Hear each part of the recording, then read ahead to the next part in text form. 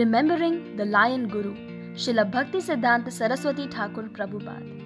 He earned the title of Nursing Guru because of his fearless preaching of Vaishnav Siddhant.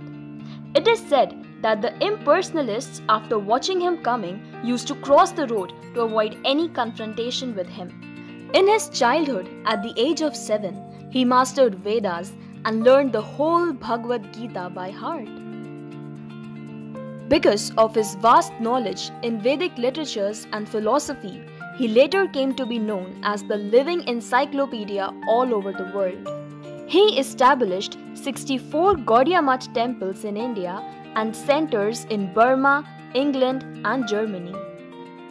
When Srila Prabhupada was asked about his spiritual master, he said, "What can I say? He was a Vaikuntha man." Once, by mistake, he took unoffered mangoes at the age of 5. Right then, he took a vow to never eat mangoes throughout his life, thus setting an example for everyone. It was only because of his order of preaching to Srila Prabhupada that there are so many devotees all around the world. Think about it. What we would have been doing if Bhaktisiddhanta would have given a different order to Prabhupada.